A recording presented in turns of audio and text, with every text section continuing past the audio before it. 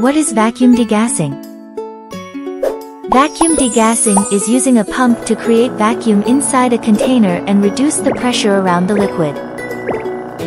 As the pressure decreases, gases dissolved in the liquid escape due to the pressure difference. Such technique is commonly used in laboratory solvent degassing, or gel and cream degassing in cosmetic industries, or epoxy degassing for crafts.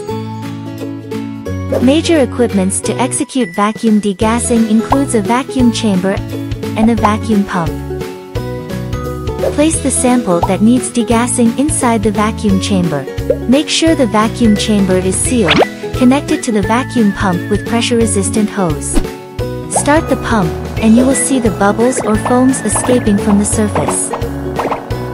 You can also use a magnetic stirrer to accelerate. Required vacuum and time for degassing may vary depending on the viscosity of the liquid and the capacity of the vacuum chamber. Higher viscosity and larger chamber capacity require higher vacuum levels and longer degassing times.